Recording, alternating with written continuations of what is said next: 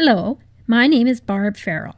I'm a pharmacist in the Briere Continuing Care Geriatric Day Hospital and one of the leads of the Deprescribing Guidelines program of research at the Briere Research Institute in Ottawa. Our research team has developed several evidence-based guidelines for deprescribing. Deprescribing refers to the planned and supervised process of dose reduction or stopping of medication that may be causing harm or no longer be providing benefit. Each guideline includes a 2-page algorithm to help make decisions about when to reduce or stop a medication and how to do so safely while managing other symptoms that may arise. This video shows how to use the proton pump inhibitor deprescribing algorithm. Also called PPI, this is a class of drugs that reduce stomach acidity and are often used to treat severe heartburn or stomach ulcers. The algorithm has a front side with the step-by-step process for deprescribing and a backside with more information to help with the process. Our first case is Derek, a 67-year-old man looking to decrease overall pill burden. His PPI was started by his primary care provider 4 years ago to treat heartburn. Starting at the top of the algorithm, we ask ourselves, why is Derek taking the PPI? We know it was started to treat heartburn, which he now describes as having been mild and usually relieved with over-the-counter antacid. Since starting the PPI, he's had no symptoms, and when asked, he says he did not have any investigations involving having a tube down his throat. Based on this description, and the fact that he doesn't appear to have had an endoscopy, he may have just had occasional heartburn or mild to moderate esophagitis, but not likely gastroesphageal reflux disease. Once he'd been asymptomatic for a few days, he likely could have stopped the PPI. To make sure that he doesn't have a reason for continuing PPI use, it's important to check that he doesn't have a diagnosis of Barrett's esophagus, isn't taking a nonsteroidal anti-inflammatory drug like ibuprofen or naproxen, doesn't have severe esophagitis, and has no documented history of a bleeding ulcer. Based on his medical chart information and his own recollection, Derek does not appear to have had a peptic ulcer, has never been diagnosed with H. pylori, and has never been admitted to an ICU. All of these conditions have specific treatment durations, and Derek has been taking his PPI for much longer. Thus, Derek is a good candidate for deprescribing of his PPI. The notes on the back side of the algorithm stress the importance of a conversation about deprescribing to explain the rationale. For instance, the possible side effects of PPI use, and that long-term therapy may not be necessary, as well as the process for deprescribing. These recommendations are informed by interviews with patients about facilitators for deprescribing. Because there is no evidence that one tapering approach is better than another, we choose what is most convenient and acceptable to Derek. He says he's comfortable with stopping the PPI and using it on demand. This means that if his heartburn symptoms return and can't be relieved with over-the-counter antacids, he'll take his PPI daily until his symptoms go away, repeating the process if needed in the future. We'll monitor at 4 and 12 weeks to check if Derek has heartburn, regurgitation, dyspepsia, or epigastric pain. We can have him visit the clinic, call him, or just ask him to let us know if his symptoms return.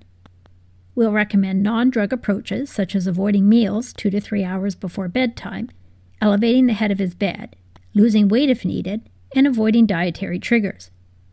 Occasional symptoms can be managed by using over-the-counter antacids such as Tums, Gaviscon, Pepcid, or even over-the-counter PPIs that can be used on demand.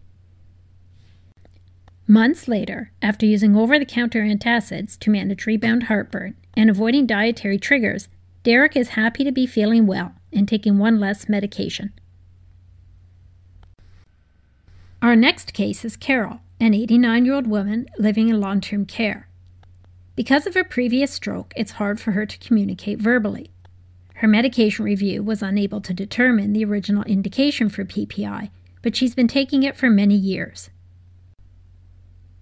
Because we're unsure about why she's taking the PPI, we asked Carol's family about whether she's ever had a bleeding ulcer, used medications for pain and inflammation, ever had heartburn, reflux, or stomach pains, and if she ever had a scope down her throat to look at her esophagus and stomach. The family has no idea, but they can't recall a hospital admission for bleeding ulcer, so that helps us decide it's likely safe to try deprescribing her PPI. We talk to Carol and her family about the rationale and process for deprescribing, then choose a tapering option acceptable to them and to the care home staff. The team feels more comfortable reducing the dose first, especially since the original reason for it is still unknown. The dosage sizes available in Canada are listed on the backside of the algorithm. Monitoring for heartburn or reflux in a person who has difficulty communicating can be hard.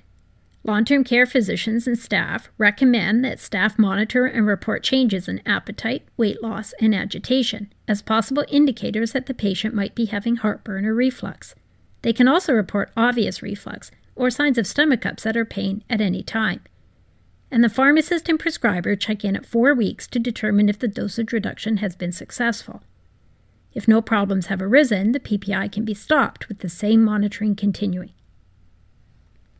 Meanwhile, non-drug approaches to managing heartburn and reflux can continue, for example using bed supports to elevate the head of the bed and avoiding meals just before bedtime. If Carol has no symptoms, she may do well without her PPI. If it appears as though symptoms are returning despite efforts to manage heartburn without using drugs, she may benefit from testing and treatment of H. pylori, or if that's not available in her long-term care home, she may need to return to the low-dose daily PPI. Our last case is Darlene, a 53-year-old woman who's asking about cheaper alternatives because she has no drug coverage with her part-time job. Darlene said she's been taking the PPI for 2 years. It was started by a specialist after she had a scope that showed mild esophagitis. Because of the frequency with which she'd been having heartburn and reflux, the doctor told her she had something called gastroesphageal reflux disease, or GERD. After she started the drug, her heartburn stopped completely. To her, it is a miracle drug. You confirm with her that she has not had a bleeding ulcer, isn't taking nonsteroidal anti-inflammatory drugs chronically, and has not been told she has Barrett's esophagus or severe esophagitis. After 2 years of treatment with no symptoms, Darlene is a good candidate for deprescribing. Like our previous patients, we need to talk to her about deprescribing, explaining the rationale and the process. However, when we mention the option of tapering off the PPI, Darlene says she tried to stop at cold turkey once before, but her symptoms returned.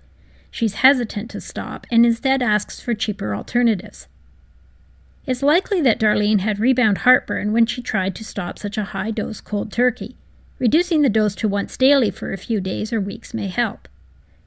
Engaging Darlene about ways to manage rebound heartburn is critical. We've also prepared a handout that you can share with patients to help them with the process. This could go a few different ways for Darlene. She might manage well with dose reduction to once daily, then to the lowest dose possible for a week or 2 before stopping. But she may have frequent heartburn and reflux again when she stops the PPI. Testing for H. pylori would be valuable to see if she needs treatment, and if that's negative, and if she's unable to manage heartburn with other approaches, she may need to return to low-dose PPI use on demand. Or she may be able to manage rebound heartburn easily with over-the-counter medications and lifestyle changes, such as reducing caffeine and avoiding other dietary triggers, eventually stopping her PPI and using it only on demand. I hope you found these examples helpful to understand how to use the PPI deprescribing algorithm to make decisions about when and how to reduce PPI use. The goal of deprescribing is to reduce medication burden and harm while maintaining or improving quality of life.